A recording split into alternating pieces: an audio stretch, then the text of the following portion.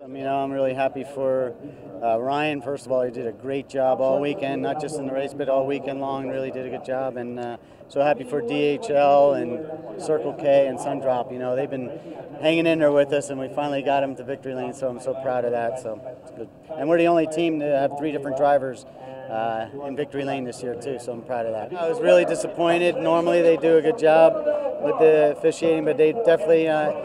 I'm sure I was a little upset, and I'm sure he's going to look back at it and that he made a mistake, and I think he corrected his mistake with what he did with going back to the lap before. So because the official shouldn't be deciding the finish. So I'm glad that he did what he did.